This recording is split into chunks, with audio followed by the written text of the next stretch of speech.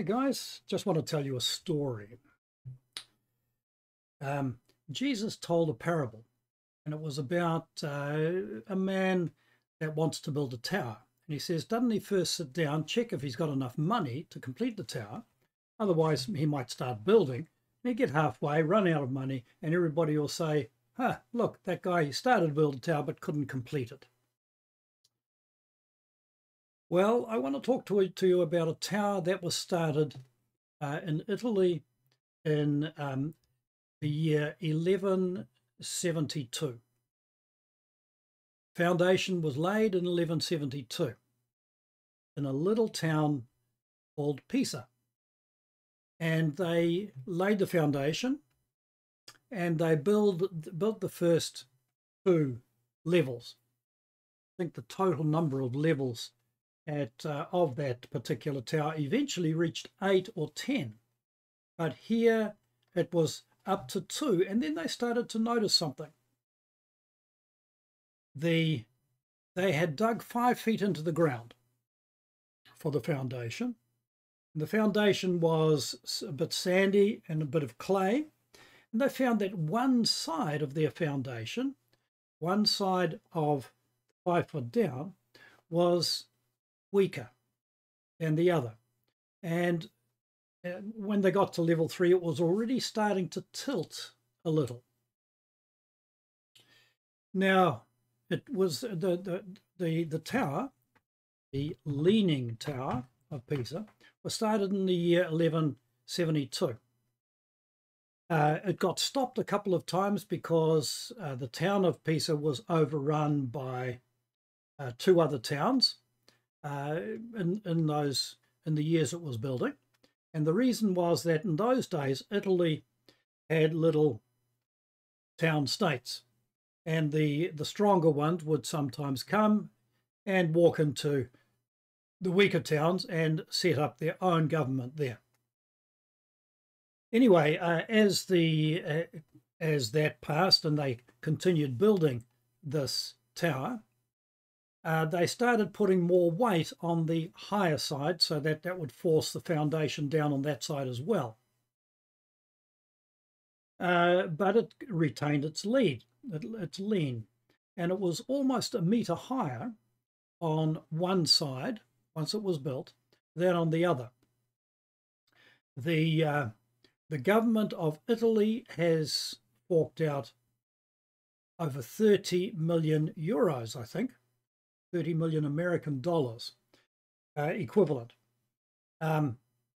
on stabilizing the Leaning Tower of Pisa, which of course has become a tourist attraction and has paid itself back in a lot of money. But if that hadn't been the case, this tower would have simply in fixing it would have cost more than the building the tower cost in the first place. It took almost 250 years to complete. It was completed in the year 1370.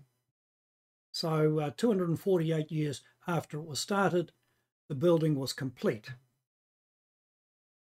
Now, why am I telling you this?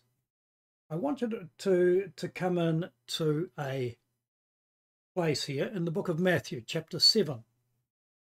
And we're talking about foundations here. And Jesus says, therefore, everyone who hears these words of mine and acts on them will be like a wise man who built his house on the rock.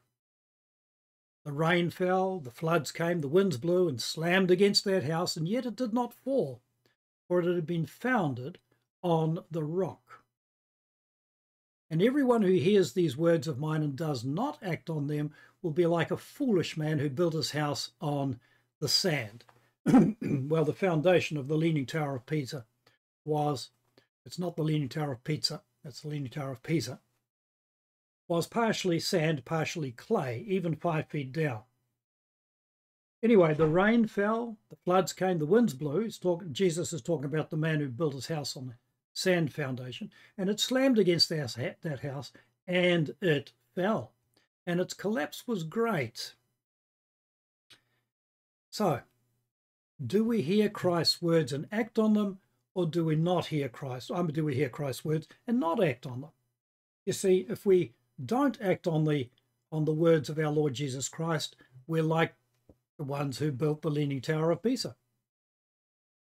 We are building with a foundation that is not going to support the structure above. It's not going to last for eternity. So let's go to our particular reading at this time, which is found in 1 Corinthians chapter 3, and you'll see why I've brought your attention to the Leaning Tower of Pisa. 1 Corinthians 3. Brothers and sisters, I could not address you as people who live by the Spirit, but as people who are still worldly, mere infants in Christ. I gave you milk, not solid food, for you were not yet ready for it. Indeed, you're still not ready. You are still worldly. Remember, Corinth was perhaps the most worldly city in the whole of the Roman Empire. As I mentioned before, to Corinthianize was to be extremely immoral in the most horrific ways. So the world and the world's morality had crept into this church. You are still worldly. How? For since there is jealousy and quarreling among you, are you not worldly? In other words, you're acting like the rest of the world. You're not acting Christ-like. Are you not acting like mere humans? See that? You're not acting like God's children. You're acting like the rest of humanity. For when one says, I follow Paul, and another, I follow Apollos, are you not mere human beings? Just to be aware, Apollos was far more eloquent than Paul, but we don't have any of Apollos' writings. When Paul wrote, he wrote very clearly and succinctly. There was no waffling with Paul, but when you looked at Paul, he wasn't the most charismatic kind of personality.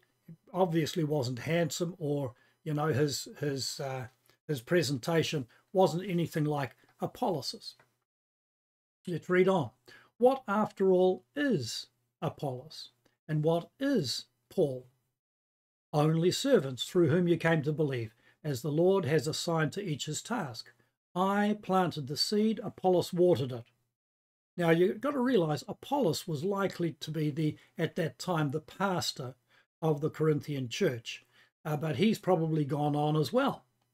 Apollos watered it, but God has been making it grow. Yeah, thank you. So neither the one who plants nor the one who waters is anything. Only God who makes things grow. Question is, when we do something for God, do we give him all the glory, or are we seeking glory for ourselves? That's something we mustn't do. All glory to God. It's God who makes things grow. The one who plants and the one who waters have one purpose, and they will each be rewarded according to their own labor. For we are co-workers in God's service. You, Corinthians that is, you Corinthians, are God's field, God's building. Amen. By the grace God has given to me, I laid a foundation. And here we come to the foundation, guys. This is important. As a wise builder, and someone else is building on it. That's Apollos, and of course the church itself. But each one should build with care. For no one can lay any foundation other than the one already laid. What is this foundation? It says here, other than the one already laid, which is Jesus Christ. Christ is the foundation that we build on. So when Jesus was saying, the one who hears these sayings of mine and does them is like the one who builds on the rock. Yes, they're building on the Lord Jesus Christ and on his words. Verse 12, if anyone builds on this foundation, that's the foundation of Jesus Christ, using gold, silver, costly stones, that's one category, gold, silver, costly stones, wood, hay, or straw, that's the other category, That's the category that burns, guys. This over here is the category that is refined. But the other one is the category that burns when heat comes upon it. Okay, wood, hay, or straw.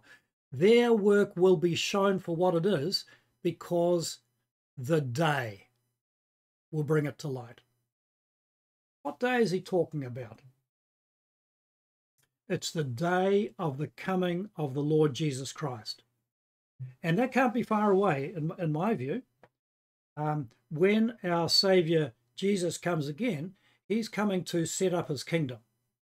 It's an everlasting kingdom, but there's going to be an intermediate, from what I read, and most biblical scholars will agree with this, an intermediate period called the millennium, the 1,000-year reign of Jesus Christ, where you and I, as Christians, will live and reign with Christ for 1,000 years.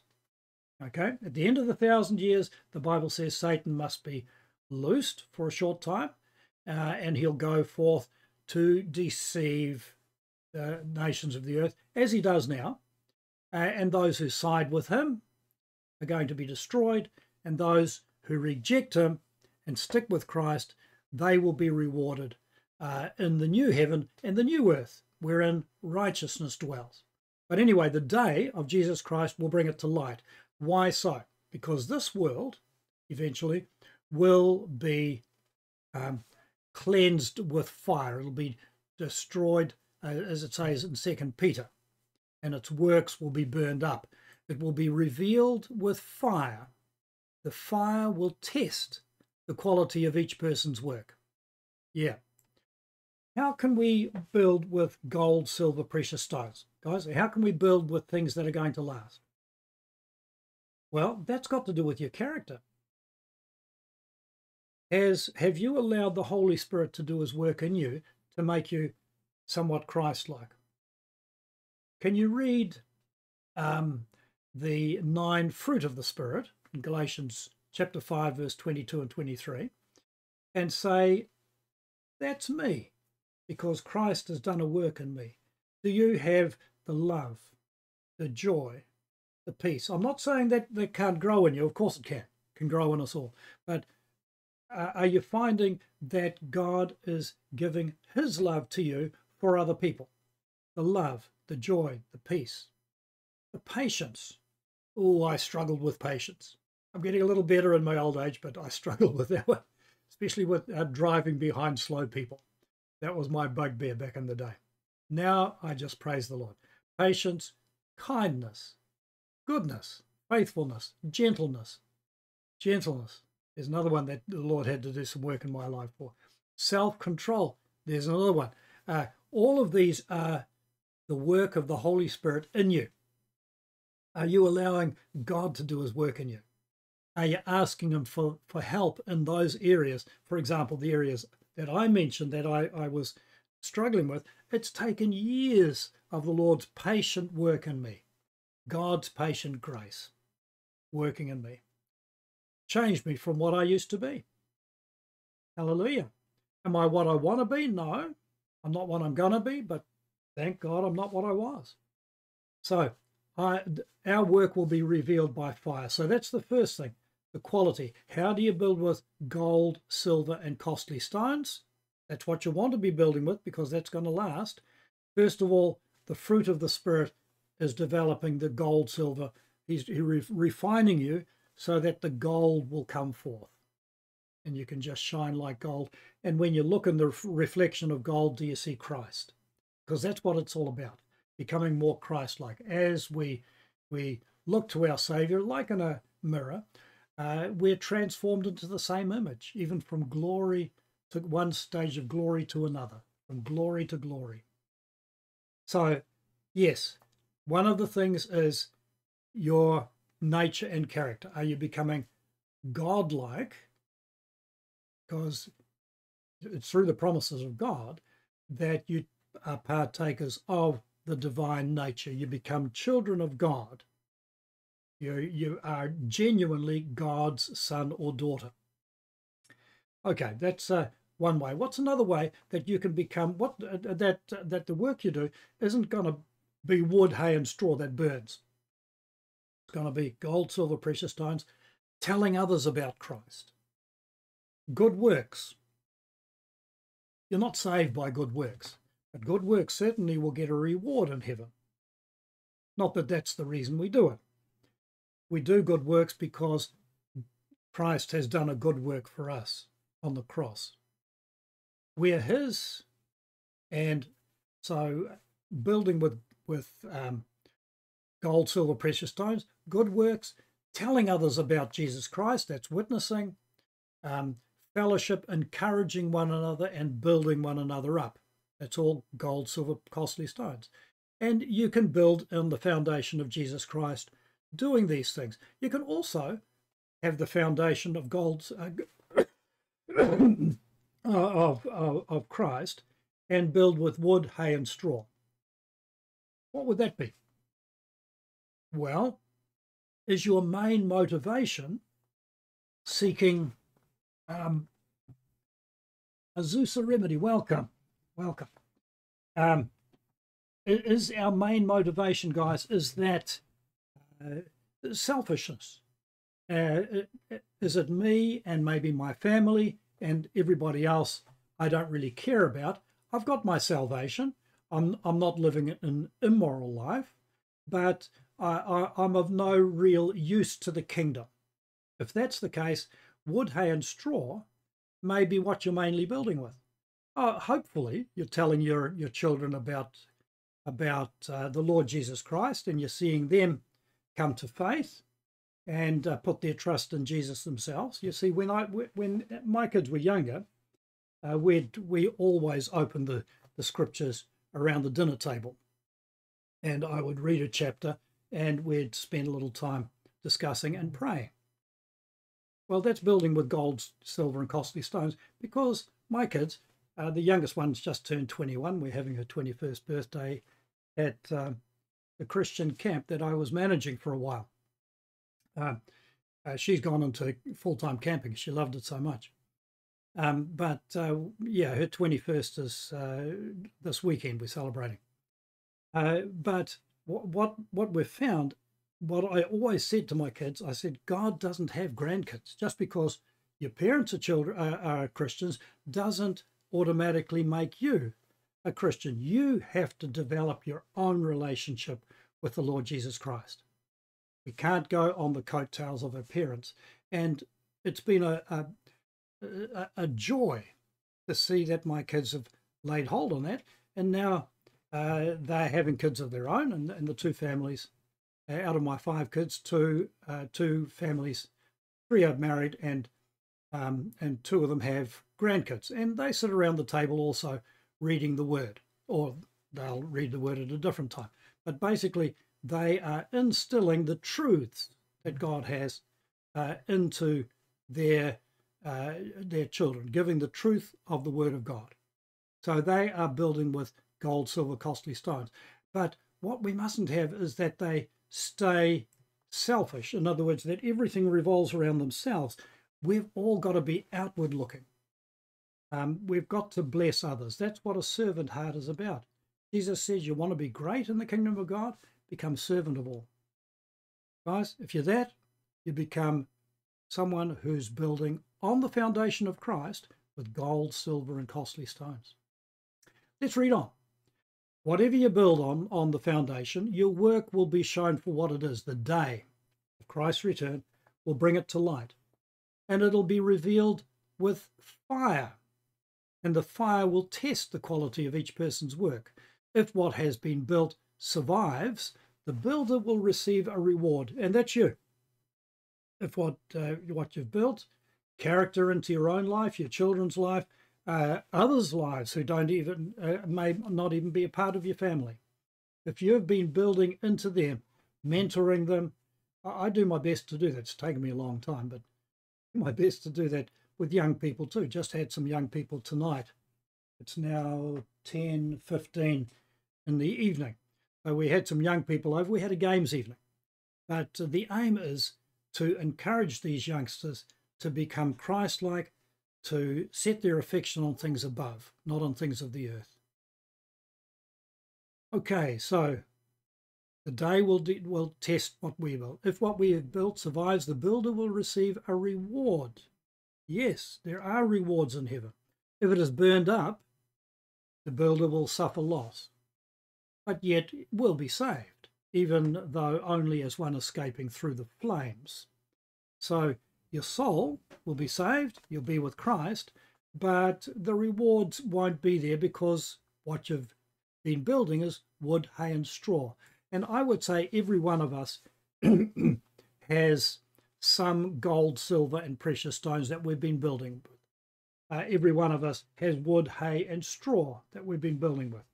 I'm not sure that the the games of chess or Catan that I've been playing online are gold, silver, and costly stones. They are basically to give me a little bit of a break, but they have no eternal value. You understand what I'm saying? Don't let your whole life be that, where what you do has no real value. Jesus himself did come apart with his disciples for a time to take a rest, and that's important. And having a game evening with the youngsters is a good thing, you know, that we're building relationships. But what is going to last at the end of the day? Our being a blessing to others is one of those things. All right, let's read on. So if it is burned up, the builder will suffer loss, but yet will be saved. And that's important. You're not saved because of your works. You're not saved because of what you build. You are saved because of what Christ Jesus has done for us. In Ephesians 2, verse 8 and 9, the Bible tells us that by grace you've been saved. Grace is God's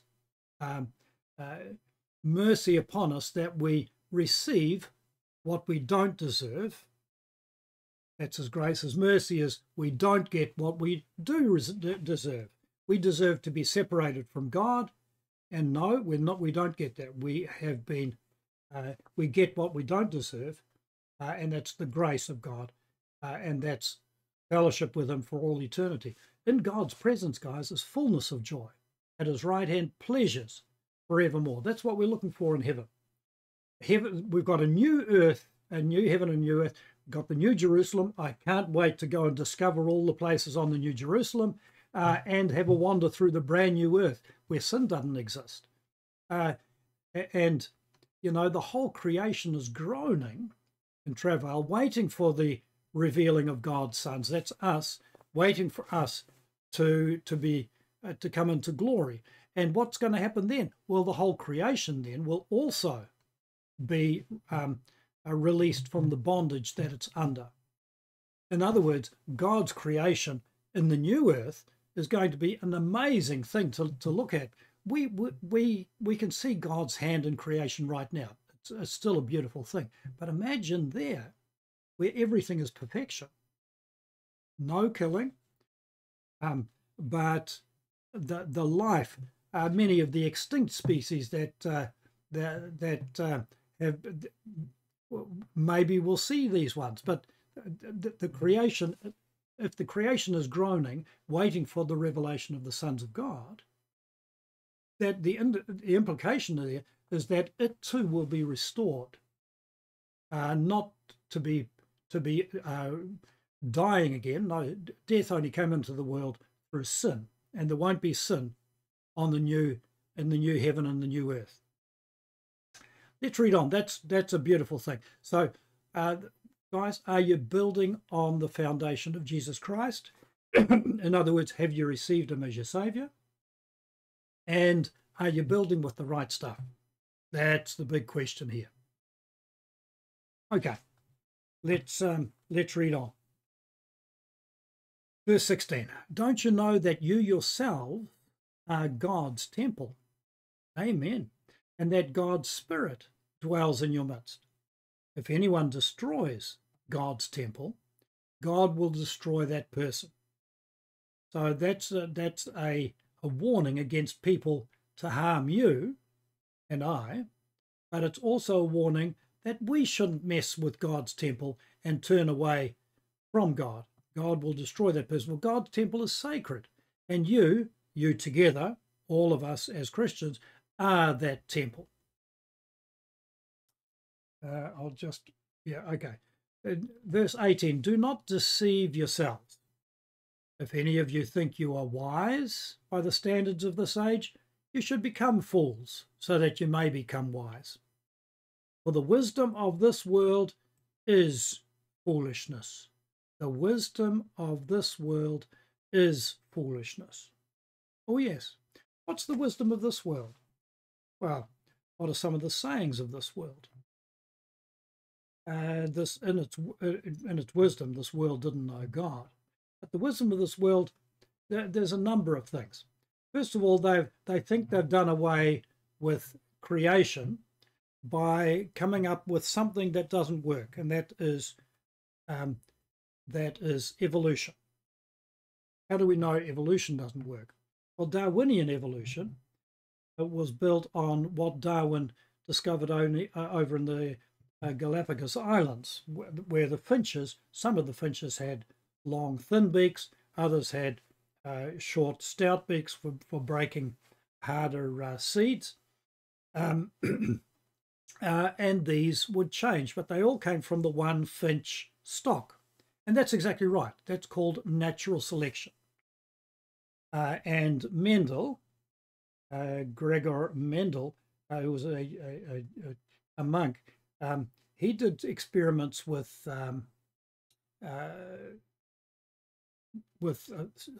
flowers of a certain kind, and I've forgotten the kind of flowers. But what he discovered was that there is a gene pool that all of these draw from. And every species has a gene pool. And you can get, for example, long-legged frogs or short-legged frogs, short-haired dogs, long-haired dogs. They all can breed with one another because they're all dogs or they're long-legged frogs. They can, not all frogs can breed with one another, but basically what we're saying here is that you can't go outside of that gene pool by itself. Whereas Darwin thought, if they keep on selecting for the long-legged frogs or the long-beaked finches, the finches, those beaks could keep on growing forever, for example, if need be. Simply by selecting two finches with the longest beaks, you might get something with even longer beak. No, that would be at the extreme of the gene pool. If you want a longer beak again, you're going to have something called a mutation. It would mutate for that. Problem is, almost all mutations are either harmful or they are useless noise within the DNA. It doesn't actually change anything, as far as we can tell. We don't see anything that adds information to an animal. So we don't get, for example, evolution that takes us from microbe to man. From frog to prince. You get it in fairy tales. You get it in the fairy tale of evolution, macroevolution. In macroevolution, we've yet to see. The evolutionary mutations that are always touted in school, and I did evolution at, or should I say, anthropology, stage 1 at university, just to see what sort of evidence they could give us. But the best they could come up with as far as helpful mutations always took away the information. The blind fish in caves was touted as a helpful mutation. It was helpful, by the way. It meant the scales would grow over the eyes and the fish became blind. Why was it helpful? Because loss of sight didn't hinder those fish that were in the dark caves. In fact, it helped them because their eyes wouldn't become infected when they bumped against the rock walls. And so the fish, those fish with eyes died off because of the infection that they would get because their eyes allowed the rubbish in because they were damaged. No, the ones with the scales growing over them, they survived, and of course, because they survived, they bred, and so you had these blind fish in the dark caves and in the streams. The same with bugs on windswept rocks in the ocean. The bugs that had the mutation for short wings or no wings survived. Why? Because the ones with normal wings, when the wind blew, would blow them off the rock into the ocean and they would die. The only ones that were left on the rock were the mutations with short wings or no wings. And so that was touted as a good mutation, and so it was a good mutation. But what do both of these do? They take away, they lessen the information that's on the DNA. What we need, if we're going to go from microbe to man, is mutations that bring things like legs, that bring things like eyes, smell, you name it. All of these have to come through good mutations, which we've yet to find, by the way. We've yet to find mutations, good mutations that actually add information. The information in the microbe is minimal compared to the information on the DNA of a human. So we don't have that unless God has created it. And you can take a look at the all of creation, and you say, okay, what do we see? We see that every species is complete in itself. It hadn't got a mutation that's halfway towards eyesight or halfway towards legs. They used to think that the coelacanth was halfway towards a fish that would actually become an amphibian, because the coelacanth had these lobes, and the earliest coelacanths were already something like 60 million. They lived around the time of the dinosaurs, 60 million years ago, and you'll find the early books of evolution showing the coelacanth fish as the forerunner of the amphibians, until coelacanth were found to be in the markets of southern Africa. And when they were discovered there, they thought, well, where did these come from? And off the coast, I think off the coast of Madagascar, you can find them off the coast of South Africa, you have these coelacanths swimming around, where the earliest ones, and no different from the ones that were found fossilized, by the way, and they think, hang on a sec, 60 million years, and we've got no fossils of coelacanths, and suddenly they appear here. And they're not forerunners of the amphibians at all. So yes, we can invent these stories, but the wisdom of this world tends to become foolishness in God's sight. And that God created becomes more and more evident the more complex we see that life forms are. You see, Darwin thought the single cells that existed in all living creatures would be reasonably simple. Well, they're anything but. They're little factories that couldn't come about of their own. There's a definite design there. And if we go by the Bible design, we would expect that when God created everything, and he ended up saying it is very good, and that includes humans, by the way, that there would be no faults on the genes and no faults on the gene pool. Consequently, what has happened in the meantime then is that back in the day, people asked, well, where did Adam and Eve, where did their children get their wives from? But the Bible tells us that Adam and Eve had sons and daughters. And if there's no faults on the genes, then horror of horrors, brothers could marry sisters. Nowadays, we look at that and we think that's absolutely loathsome. Why do we think that way? Because incest, you're going to get all sorts of problems happening with incest, guys. And that's why rules have been put in place in much of society whereby we can't marry our brothers and sisters. I think we are still allowed in this day and age to marry cousins, but even that is frowned upon. But you take a look at the pharaohs going back 4,000 or 5,000 years ago. The pharaohs married their sisters. As far as we know, no bad consequence. Abraham, the patriarch Abraham, married Sarah.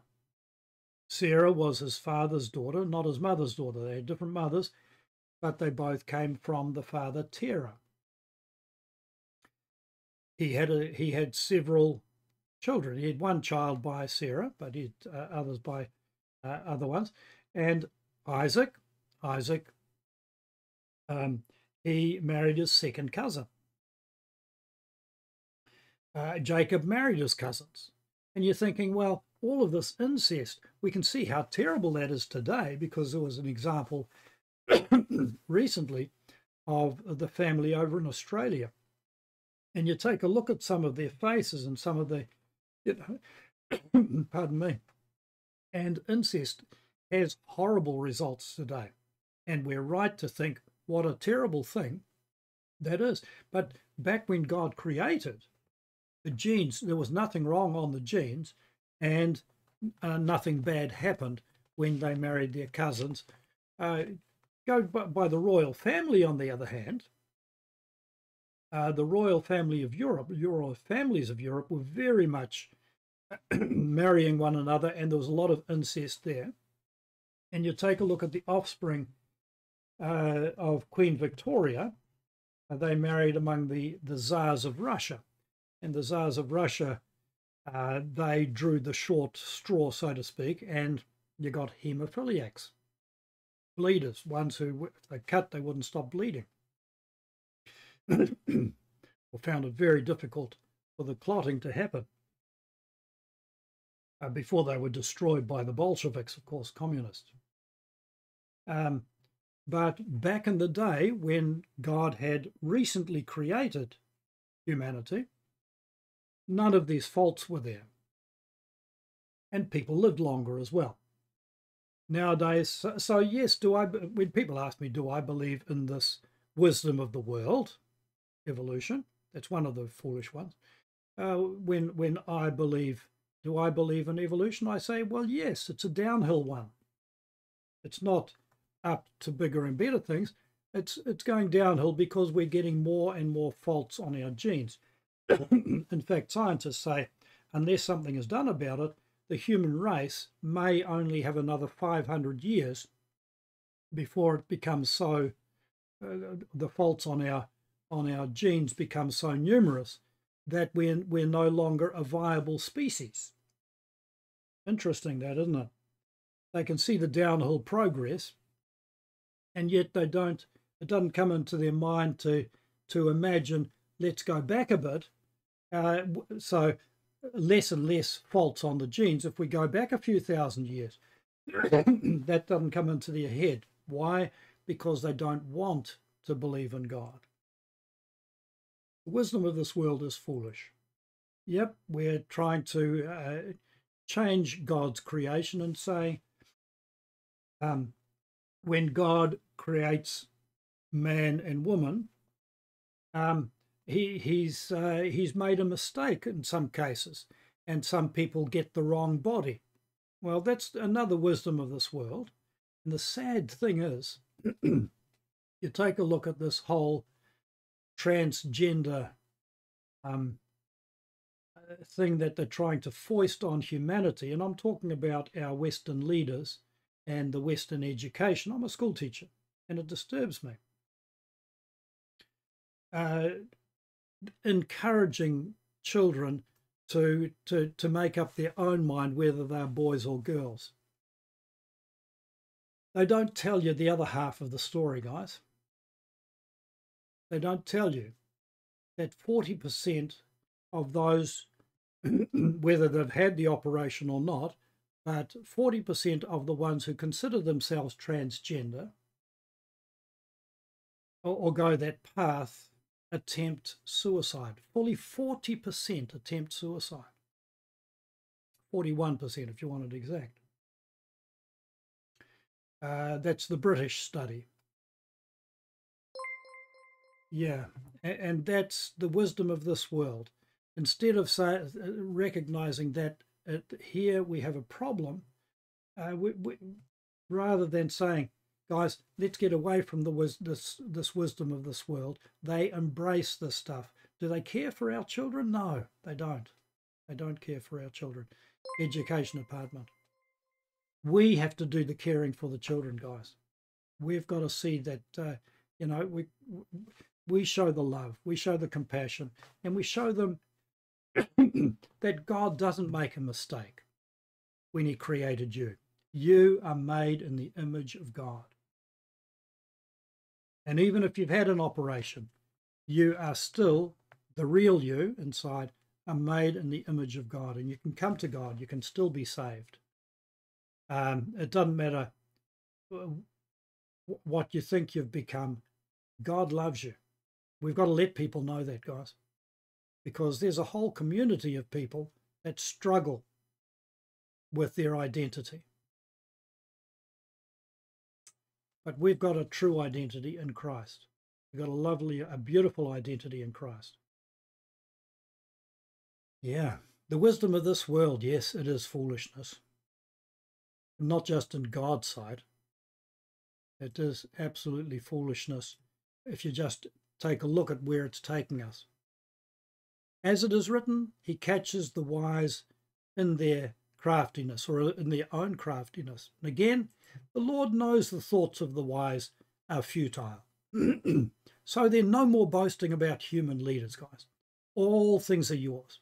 Whether Paul or Apollos, Cephas, that's Simon Peter is also Cephas. Paul, Apollos, Cephas, or the world, or life, or death, or the present, or the future, all are yours, and you are of Christ, and Christ is of God. Amen. We are in Christ. We've been made righteous. We have the righteousness of God in Christ Jesus. So thank you guys for listening, and I know that most of you are followers of Jesus Christ. That's just awesome. And thank you guys for following. Much appreciated. So we've come to the end of this one. I'm going to answer some of your questions. Hallelujah. Yeah, thank you, Jamie. I appreciate that. May the Lord continue to guide his fold. Amen. Sunshine and games. Amen. Jamie, again, thank you for sowing more seeds of the word and the bread of life. Anyway, I saw your Christian tag and wanted to say hi. Time to get ready for me too. Time for me to rest. Matthew 5:16, let your light so shine before men that they may see your good works and glorify your Father in heaven. And guys, that is exactly it. Let your light so shine before men that they may see your good works and glorify your Father in heaven. Let's show how empty are the lies that the media says about Christians, that we're bigots and haters and narrow-minded. Well, in a sense, we're narrow-minded. Of course, we're on the narrow way. But that we're bigots and haters and intolerant and so on and so forth. Let's show that that is not the case, that we are loving, that we have open arms for all the hurting. No matter what they've turned themselves into, let's be those who shine the light of Christ, because all men can be saved. All men, all women can be saved if they'll simply turn to Christ and ask the forgiveness that he so willingly offers us. So thank you guys. Thank you for joining me. I'll go down to Discord if you want to join me. Just go scroll down in Mark's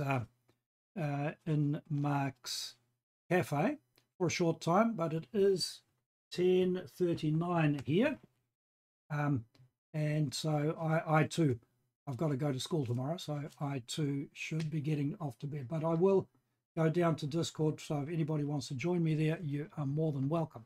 Thank you for joining me this evening, and may God bless you all.